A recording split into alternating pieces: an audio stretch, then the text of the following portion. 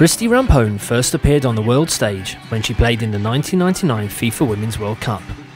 The defender played in the match against Korea DPR and was part of the squad that won the title in front of a home crowd in a now iconic penalty shootout. By 2003, Rampone was already a regular starter. She played 4 matches in the FIFA Women's World Cup and played her part in winning the bronze medal. 4 years on in China, and Christie Rampone was the second most capped player on the US squad.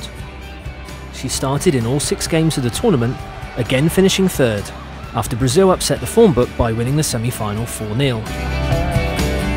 At her 4th Women's World Cup in Germany 2011, the US captain was the most capped player of the entire tournament. Rampone and her teammates made it to the final against Japan, eventually losing on penalties after a thrilling final in Frankfurt which took the women's game to a whole new level. On 26th of October 2014, Christie Rampone made her 301st appearance for the Stars and Stripes against Costa Rica in the CONCACAF Women's Championship final. She is only the second woman ever, beside Christine Lilly, to reach this incredible milestone of 300 caps, and will no doubt be looking to further extend this record in Canada next year.